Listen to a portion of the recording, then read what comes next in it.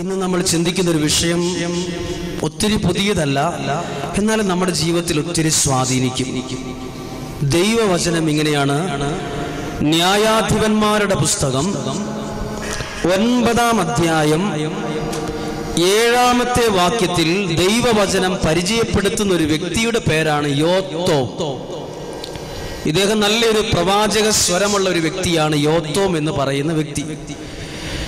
ഈ വ്യക്തി ജീവിച്ചിരുന്ന സമയത്ത് അവിടുത്തെ ജനങ്ങളുടെ പ്രാർത്ഥന ദൈവം കേൾക്കാതിരിക്കുന്ന ഒരു സാഹചര്യം ഉണ്ടായിരുന്നു. യോത്തോം എന്ന് പറയുന്ന ആള് ജീവിച്ചിരുന്ന സമയത്ത് അവിടെയുള്ള ആളുകൾ പ്രാർത്ഥിച്ചിട്ടും ഉപവാസം എടുത്തിട്ടും അവരുടെ പ്രാർത്ഥന ദൈവസന്നിധിയിൽ എത്തുന്നില്ല. അപ്പോൾ യോത്തോം എന്ന് പേരുള്ള വ്യക്തി ദൈവത്തോട് ആത്മാവിൽ ചോദിക്കുകയാണ്, എന്തുകൊണ്ടാണ് ഇവിടുത്തെ ജനങ്ങൾ പ്രാർത്ഥിച്ചിട്ടും ദൈവമേ അത് നീ കേൾക്കാത്തത്? പറഞ്ഞേ ഹല്ലേലൂയ. കേൾക്കാത്തതിന് ഉത്തരം ദൈവത്തിന്റെ ആത്മാവ് യോത്തോം എന്ന് പറയുന്ന വ്യക്തിക്ക് വെളിപ്പെടുത്തി കൊടുത്തു. ഇത് വെളിപ്പെടുത്തി കിട്ടിയപ്പോൾ യോത്തോം ഒരു മലയുടെ മുകളിലേക്ക് കയറി. ആ മലയുടെ പേരാണ് ഗെരിസിം മല. 9-ാം അധ്യായം 7-ാമത്തെ വാക്യത്തിൽ ഗെരിസിം മലയുടെ മുകളിൽ കയറി നിന്ന് യോത്തോം ദൈവത്തിന്റെ ആത്മാവ് വെളിപ്പെടുത്തിയ ഒരു സത്യം ഇങ്ങനെ വിളിച്ചു പറഞ്ഞത് ഇങ്ങനെയാണ്: ശെഖേം നിവാസികളെ, ദൈവം നിങ്ങളുടെ പ്രാർത്ഥന കേൾക്കേണ്ടതിന് ഞാൻ പറയുന്ന കാര്യങ്ങൾ നിങ്ങൾ ശ്രദ്ധിക്കണം എന്ന് പറഞ്ഞു. ഹല്ലേലൂയ. നമ്മൾ ഈ വെള്ളിയാഴ്ചകളിലൊക്കെ ഭൂരിഭാഗം ദിവസങ്ങളിലും പ്രാർത്ഥന എന്ന വിഷയവുമായിട്ട് കൈകാര്യം ചെയ്യാറുണ്ട്, പ്രാർത്ഥിക്കാറുണ്ട്.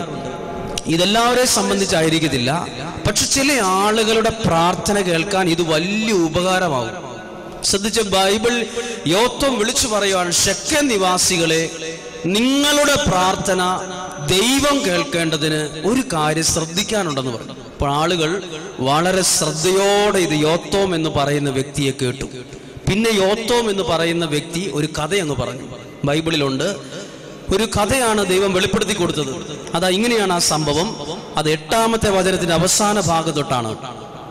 9-ാം അധ്യായം 8-ാമത്തെ വാക്യം.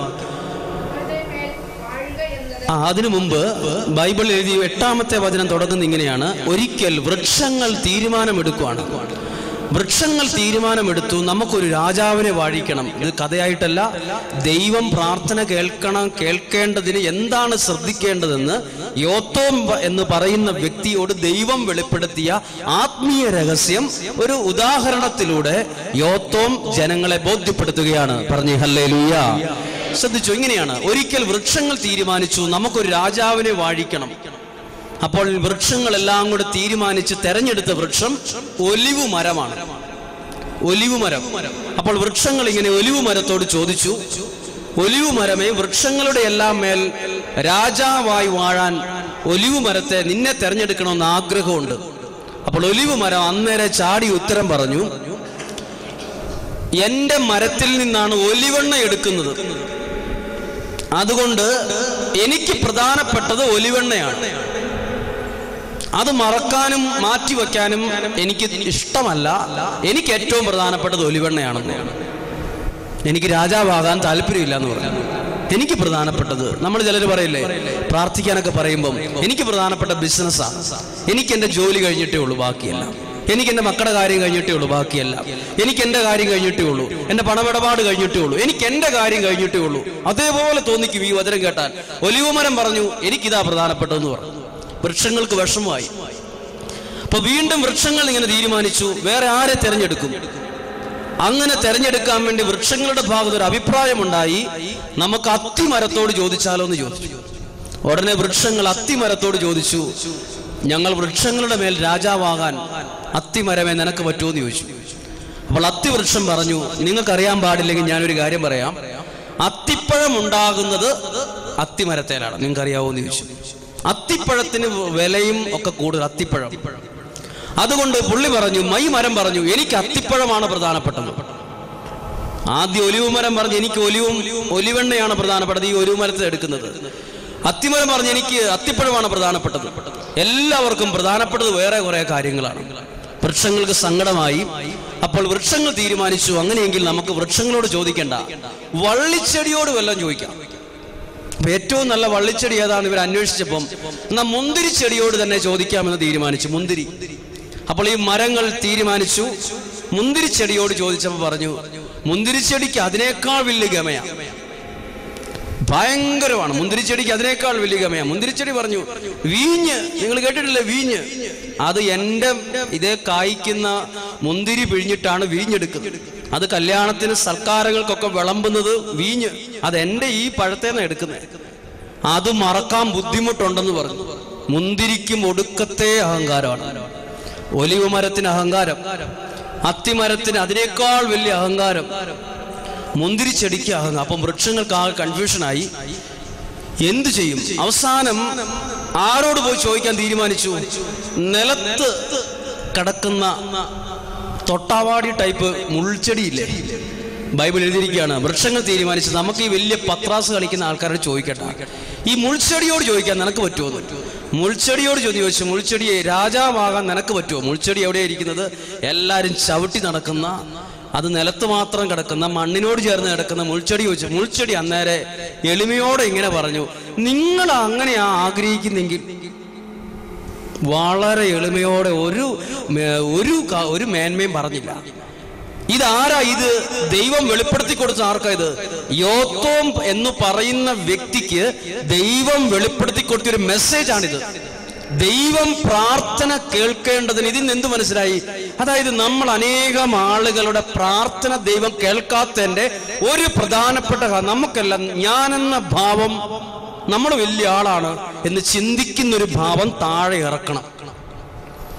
നമ്മൾ ദൈവസന്നിധിയിൽ എളിമപ്പെടുമ്പോഴേ ദൈവം നമ്മളെ അഭിഷേകം ചെയ്യുള്ളൂ, ദൈവം ഉയർത്തുകയുള്ളൂ. ഹല്ലേലൂയ. അവർക്ക് പറഞ്ഞു ഹല്ലേലൂയ. ഇവിടെ പ്രാർത്ഥിക്കാൻ വന്ന ഒരാൾ, ദിവസം പ്രാർത്ഥിക്കാൻ വന്ന ഒരാള് കർണാടകയിൽ ഇഞ്ചി കൃഷി നടത്തിക്കൊണ്ടിരുന്നു. ഇഷ്ടംപോലെ പൈസ ഉണ്ടായി. അപ്പോൾ ഇവിടുന്ന് അദ്ദേഹത്തിന്റെ അനിയൻ വർഷങ്ങൾക്ക് മുമ്പ്, ദുഃഖ വെള്ളിയാഴ്ചയല്ലേ, നീ വരുന്നില്ലെന്ന് ചോദിച്ചപ്പോൾ പറഞ്ഞു, എനിക്ക് ദുഃഖ വെള്ളിയാഴ്ച അല്ല പ്രധാനപ്പെട്ടത്, എനിക്ക് കർണാടകയിലെ ഇഞ്ചിയാണ് പ്രധാനപ്പെട്ടത്. അങ്ങനെ ആ ദുഃഖ വെള്ളിയാഴ്ച കൂടി പണിയെടുത്ത് ആ ഇഞ്ചി വിറ്റപ്പോൾ അതിനേക്കാൾ വലിയ ലാഭമാണ് ഉണ്ടായത്, ഭയങ്കര ലാഭം ഉണ്ടായി. അപ്പൊ പുള്ളി പറഞ്ഞു, ദുഃഖ വെള്ളിയാഴ്ച ഞാൻ പള്ളിയിൽ പോയി, എനിക്ക് എന്നാ കുറവുണ്ടായത്? എനിക്ക് എവിടെ കുഴപ്പമുണ്ടായത്? ദുഃഖ വെള്ളിയാഴ്ച കൂടെ കർണാടകയിൽ ഇഞ്ചി പണിയെടുത്ത ആള് ഒരു 3-4 വർഷം കൊണ്ട് സാമ്പത്തികമായി തകർന്ന് അന്നു വേണ്ടുന്ന ആഹാരത്തിന് ഇപ്പോൾ വേറെ പലരുടെ അടുത്ത് നിന്നും കൈവായ്പ മേടിച്ച് നടന്നുകൊണ്ടിരിക്കുന്ന വ്യക്തി പ്രാർത്ഥിക്കാൻ വരുമ്പോ ദൈവം ആ വ്യക്തിയോട് പറഞ്ഞ ഒറ്റക്കാര്യം ഇതാണ്, നിങ്ങളുടെ പണം, എനിക്ക് എന്റെ ബിസിനസ് കർണാടകയിലെ ഇഞ്ചി, നിങ്ങൾക്കതായിരുന്നു പ്രധാനപ്പെട്ടത്.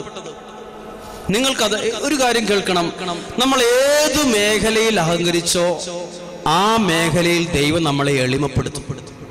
ഹല്ലേലൂയ. സമ്പത്തിന്റെ കാര്യത്തിൽ നമ്മൾ അഹങ്കരിച്ചു നിന്നാൽ, ഞാൻ സമ്പാദിച്ചു, എന്റെ സമ്പത്ത്, കുറച്ച് കഴിയുമ്പോൾ ദൈവം ആ സമ്പത്ത് കണ്ടമാനം ഒന്ന് ഡൗൺ ആവും. അപ്പൊ എന്താ നമ്മൾ ചിന്തിക്കും, എന്തിനാ അങ്ങനെ ദൈവം സാമ്പത്തികമായി ഡൗൺ ആക്കുന്നത്? സാമ്പത്തികമായി എന്നെ ഒന്ന് എളിമപ്പെടുത്തും ദൈവം. ചില മാതാപിതാക്കൾ പറയും, എൻ്റെ മക്കളെ വിട്ട് എനിക്ക് പള്ളിയിൽ പോകാനും പ്രാർത്ഥിക്കാനും സമയമില്ല, എൻ്റെ മക്കളാണ് പ്രധാനപ്പെട്ടത്. മക്കളാണെ പഠിക്കാൻ ഏറ്റവും ടോപ്പ്, ഏറ്റവും മുമ്പിൽ നിൽക്കുന്നു, എൻ്റെ കൊച്ചിൻ്റെ അത്രയും പഠിക്കുന്ന മക്കളിപ്പോൾ എവിടെയാ ഉള്ളത് എന്നൊക്കെ ചിന്തിക്കും. അവർ പഠിച്ചു, ഡിഗ്രി കഴിഞ്ഞു, അവരുടെ ജോലി സാധ്യത വരുമ്പോൾ ഉണ്ടാകും ഏറ്റവും പുറകിൽ കിടന്നവൻ വരെ അതിനേക്കാൾ മുമ്പിൽ ജോലി കിട്ടിപ്പോകും. എന്തുകൊണ്ടാണ് ജോലി കിട്ടാൻ തടസ്സമായി നിൽക്കുന്നത്? ചിലപ്പോൾ ദൈവം ഒരു കാര്യം ചെയ്യും, നമ്മൾ എന്തിൽ കൂടുതൽ അഹങ്കരിച്ചോ, എന്തിൽ ദൈവത്തെക്കാൾ കൂടുതൽ ആശ്രയിച്ചോ ആ മേഖലയിൽ ദൈവം നമ്മളെ എളിമപ്പെടുത്തും. ഹല്ലേലൂയ. അവർക്ക് പറഞ്ഞു ഹല്ലേലൂയ. വളരെ പ്രധാനപ്പെട്ട കാര്യമാണ്. അതാണ് യോത്തോം എന്ന് പറയുന്ന പേരുള്ള വ്യക്തി പറഞ്ഞു, ദൈവം നിങ്ങളുടെ പ്രാർത്ഥന കേൾക്കേണ്ടതിന് നിങ്ങൾ ഇതൊന്ന് ശ്രദ്ധിക്കുക. എനിക്ക് ഏറ്റവും പ്രധാനപ്പെട്ടത് എന്താ? അത് നേരെ താഴെ വരണം.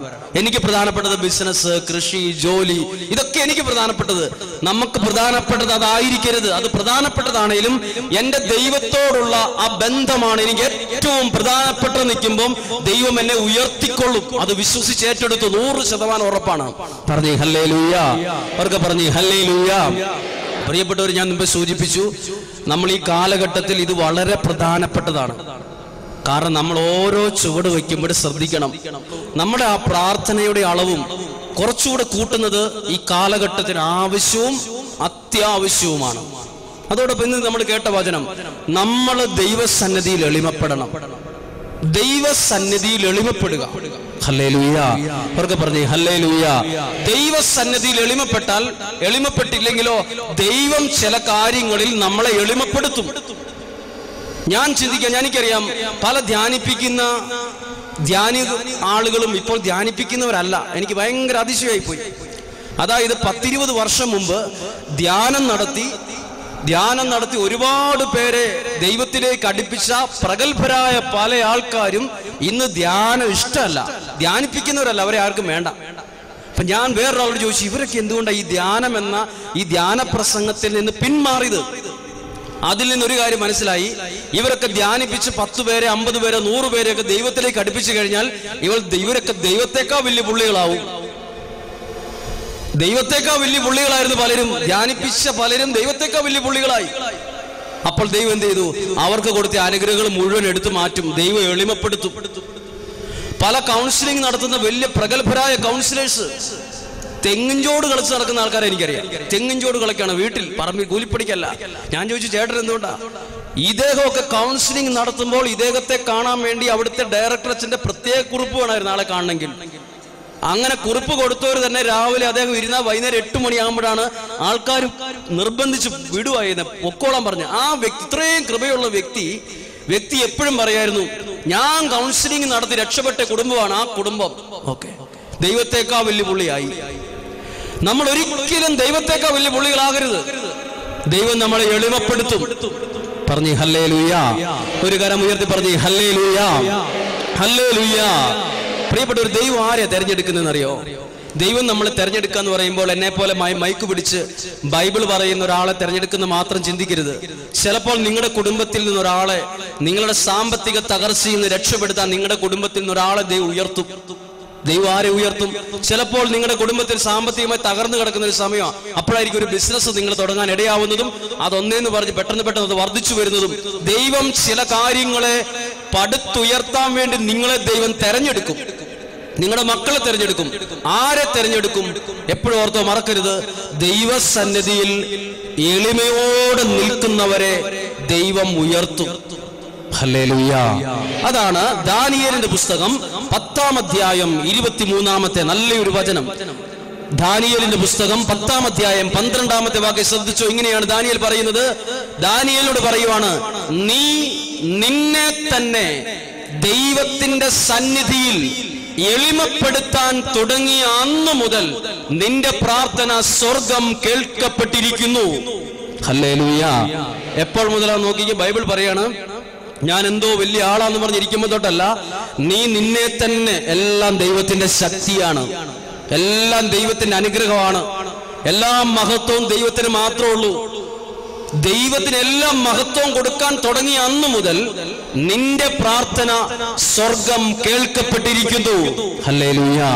അവർക്ക് പറഞ്ഞു ഹല്ലേലൂയ, ഹല്ലേലൂയ. പ്രിയപ്പെട്ടതുകൊണ്ട് നമ്മൾ പ്രാർത്ഥിക്കുമ്പോൾ എപ്പോഴും ഓർത്തോ, നമ്മളെ തന്നെ, നമ്മളോട് പലരും പറയും നമ്മൾ വലിയ സംഭവമാണെന്ന് കേട്ടോ. നമ്മളോട് പലരും പറയും നമ്മൾ വലിയ സംഭവമാണെന്ന് പറയും. അപ്പോൾ നമ്മൾ വലിയ സംഭവമായി പോയാൽ നമ്മൾ മനസ്സുകൊണ്ട് ദൈവത്തെക്കാൾ വലിയൊരു പുള്ളിയായി മാറും. അപ്പൊ ദൈവം നമ്മളെ എളിമപ്പെടുത്തും. അതായത് ചില കാര്യങ്ങൾ എപ്പോഴും ഓർക്കണം. മനുഷ്യരുടെ വാക്കിൽ ഒത്തിരി വിശ്വാസം അർപ്പിക്കരുത്. എന്താ മനുഷ്യരുടെ പ്രത്യേകത? മനുഷ്യർ നമ്മളെ പുകഴ്ത്തി ടെറസിലെത്തിക്കും. അയ്യോ, നിങ്ങളുടെ മക്കൾ ഭയങ്കര പഠിത്തമാണല്ലോ, നിങ്ങൾ വലിയ സാമ്പത്തികമാണല്ലോ, നിങ്ങൾ വണ്ടി മേടിച്ചല്ലേ. നമ്മൾ അവരുടെ വാക്കിനെ തുയർന്നാൽ നമ്മുടെ തല എന്ന് മൂളെ ഭിത്തിയിടിക്കും. പ്രിയപ്പെട്ടവർ ശ്രദ്ധിച്ചു, മനുഷ്യര് നമ്മളെ ഉയർത്തിയാലും നമ്മുടെ മനസ്സിൽ പറയണം, എല്ലാം ദൈവത്തിന്റെ ശക്തിയാണ്, എല്ലാം ദൈവത്തിന്റെ അനുഗ്രഹമാണ്. എന്നത് എന്റെ ശക്തിയാണെന്ന് ഞാൻ തിരിച്ചറിയുന്നു, അന്ന് മുതൽ എന്റെ പരാജയോടെ തുടങ്ങും. എല്ലാ മഹത്വവും ദൈവത്തിന്. പറഞ്ഞേ ഹല്ലേലൂയ. അവർക്ക് പറഞ്ഞേ ഹല്ലേലൂയ. ഇത് വളരെ ശ്രദ്ധയോടെ നമുക്ക് കിട്ടണമെങ്കിൽ ഒരു നല്ല സംഭവമാണ് ജോൺ മരിയ വിയാനി. ഈ സംഭവം ഭയങ്കരമാണ്. ജോൺ മരിയ എന്ന വൈദിക വിദ്യാർത്ഥി സെമിനാരി പഠിക്കുമ്പോൾ കഴുതെന്നാ വിളിച്ചുകൊണ്ടിരുന്നത്. കഴുതയെന്ന് കേട്ടപ്പോൾ തന്നെ നിങ്ങളുടെ മനസ്സിൽ നെഗറ്റീവായ ചിന്തയായിരിക്കും ഉണ്ടായത്. കഴുത, ബുദ്ധിയില്ലാത്ത കഴുത, ഒരു കാഴ്ചക്ക് വലിയ ഭംഗിയില്ലാത്ത കഴുത. ഈ കഴുതെന്നാണ് മനുഷ്യനായ ജോൺ മരിയയെ വിളിച്ചുകൊണ്ടിരുന്നത്, കഴുത. അപ്പൊ ഒരു ദിവസം പരീക്ഷയിൽ പല പ്രാവശ്യം തോറ്റപ്പം പഠിപ്പിച്ചുകൊണ്ടിരുന്ന അധ്യാപകർ വിളിച്ചു, ജോൺ മരിയ എന്ന കഴുത വീണ്ടും തോറ്റിരിക്കുന്നു, കഴുത. അങ്ങനെ ജോൺ മരിയ എന്ന വൈദിക വിദ്യാർത്ഥിയെ മുറിയിൽ കയറ്റി പഠിപ്പിക്കുന്ന അധ്യാപകർ പറഞ്ഞു, ഇവനെ ക്ലാസ്സിൽ ഇരുത്തി പഠിപ്പിക്കാൻ ബുദ്ധിമുട്ടുണ്ട്, ഇവനൊരു കഴുതയാണെന്ന് പറഞ്ഞു. ജോൺ മരിയ വിയാനി തല കുനിച്ചു കഴുതയെന്ന് കേട്ടപ്പോൾ. ഭയങ്കര വിഷമായി, പഠിപ്പിക്കാൻ ബുദ്ധിമുട്ടുണ്ട് ക്ലാസ്സിലിരുത്തി, കാരണം തോറ്റോണ്ടിരിക്കുകയാണ്. അപ്പൊ ജോൺ മരിയ എന്ന വൈദിക വിദ്യാർത്ഥി അന്നത്തെ കാലത്ത് ചോദിച്ചു, ദൈവം ഏറ്റവും എളിമയുള്ളവരെ ഉയർത്തിയിട്ടുള്ളതല്ല. ജോൺ മരിയ വിയാനിക്ക് നല്ല ബോധ്യമുണ്ട്. ജോൺ മരിയ ഇങ്ങനെ ചോദിച്ചു, പഴയ നിയമത്തിൽ സാംസൺ എന്നു പേരുള്ള വ്യക്തി ചത്തുപോയ കഴുതയുടെ താടിയിൽ ഉപയോഗിച്ചാണ് യുദ്ധം ചെയ്ത് ജനങ്ങളെ തോൽപ്പിച്ചത്, വെറും ഒരു കഴുതയുടെ എല്ലുകൊണ്ട്. അങ്ങനെയെങ്കിൽ ജോൺ മരിയ ഇങ്ങനെ ചിന്തിച്ചു, കണ്ണും മൂക്കും ചെവിയും കാതുമുള്ള ജീവനുള്ള ജോൺ മരിയ എന്ന കഴുതയെ കൊണ്ട് ദൈവം എന്തെല്ലാം കാര്യങ്ങൾ ചെയ്യാൻ ദൈവം ഉപയോഗിക്കും. ജോൺ മരിയ കഴുതയെ പോലെ ദൈവസന്നിധിയിൽ എളിമപ്പെട്ടപ്പോൾ കുറച്ചു കഴിഞ്ഞ് ജോൺ മരിയ എന്ന അച്ഛന്റെ അടുത്ത് കുമ്പസാരം കേൾക്കാൻ വേണ്ടി 2 ദിവസം മുമ്പ് പോലും ആൾക്കാർ ക്യൂവിൽ നിൽക്കുമായിരുന്നു, ജസ്റ്റ് ഒരു ആശീർവാദത്തിന് വേണ്ടി മാത്രം. എപ്പോഴാ സംഭവിച്ചത്? ജോൺ മരിയ വിയാനി ദൈവസന്നിധിയിൽ ഞാൻ ഇത്രയേ ഉള്ളെന്ന് പറഞ്ഞപ്പം ദൈവത്തിന്റെ ശക്തി John Maria വിയാനിയിൽ പ്രബലപ്പെട്ടു. John Maria Vianney ജീവിച്ചിരുന്ന കാലഘട്ടത്തിൽ ഏറ്റവും ശക്തന്മാരെക്കാൾ കവച്ചു വെച്ച് ഉന്നതങ്ങളിൽ എത്തിയ ഒരാളാണ് ജോൺ മരിയ. പ്രിയപ്പെട്ടവർ, നമ്മൾ എളിമപ്പെട്ടാൽ ദൈവം നമ്മളെ ശരിക്കും ഉപയോഗിക്കും, വലിയ കാര്യത്തിന് നമ്മളെ തെരഞ്ഞെടുക്കും. പറഞ്ഞു ഹല്ലേലൂയ, ചേർന്ന് പറഞ്ഞു ഹല്ലേലൂയ. പ്രിയപ്പെട്ടവരെ, ബൈബിളിൽ ഒരു പ്രധാനപ്പെട്ട സംഭവം ന്യായാധിപന്മാരുടെ പുസ്തകത്തിൽ 7-ാം അധ്യായത്തിൽ ഗിദെയോൻ മിദ്യാൻകാരെ തോൽപ്പിക്കാൻ പോകുമ്പോൾ ഗിദെയോൻ ദൈവത്തോട് ചോദിച്ചു, ആരെ കൊണ്ടുപോകണമെന്ന് ചോദിച്ചു. അപ്പൊ ഗിദെയോനോട് ദൈവം പറയാണ്, പട്ടിയെ പോലെ വെള്ളം നക്കി കുടിക്കുന്നവരെ കൊണ്ടായാ മതി എന്നാ പറഞ്ഞു. അതാണ് 7-ാം അധ്യായത്തിൽ എഴുതിയിരിക്കുന്നത്. ദൈവത്തോട് ഗിദെയോൻ ചോദിച്ചു, ആരെ യുദ്ധത്തിന് കൊണ്ടുപോകണം? വലിയ ശക്തിയുള്ള മിദ്യാൻകാരോടെയുള്ള യുദ്ധത്തിനാ. അപ്പൊ ഗിദെയോനോട് ദൈവം പറയാണ്, പട്ടിയെ പോലെ നായെ പോലെ വെള്ളം നക്കി കുടിക്കും. ഗിദെയോൻ എങ്ങനെ കണ്ടുപിടിക്കും ഈ നക്കി കുടിക്കുന്നവരെ എങ്ങനെ കണ്ടുപിടിക്കും? അപ്പൊ ഗിദെയോൻ ഉത്തരം കിട്ടില്ല, എങ്ങനെ കണ്ടുപിടിക്കും? അങ്ങനെ ഗിദെയോനോട് ദൈവം പറഞ്ഞു, ഈ ജനങ്ങളെ മുഴുവൻ ഒരു ജലാശയത്തിൽ കൊണ്ടുവരിക, എന്നിട്ട് ജനങ്ങളോട് വെള്ളം കുടിക്കാൻ പറയുക. അപ്പൊ വെള്ളം കുടിക്കുന്ന രീതി നീ ശ്രദ്ധിക്കണം. ചില ആളുകൾ, ഏറ്റവും ബലഹീനരായ ചില ആളുകൾ നായെപ്പോലെ പട്ടിയെപ്പോലെ വെള്ളം നക്കി കുടിക്കും. അവരെ നീ വേഗം എണ്ണി അങ്ങോട്ട് മാറ്റി നിർത്തണം. അവരേറ്റവും താഴെക്കട കിടക്കുന്നവരാ. അപ്പൊ ഗിദെയോൻ ഇങ്ങനെ പറഞ്ഞു, ആളുകളെ ജലാശയത്തിലേക്ക് കൊണ്ടുവന്നു. ആളുകൾ വെള്ളം കുടിക്കാൻ തുടങ്ങി. ഗിദെയോൻ ദൈവം പറഞ്ഞത് ശ്രദ്ധിച്ചു. ആളുകൾ 3 തരത്തിൽ വെള്ളം കുടിച്ചു. ചില ആൾക്കാർ അത് ഇങ്ങനെ കൈകൊണ്ട് കോരി കുടിച്ചു, പല രീതിയിൽ കുടിച്ചു.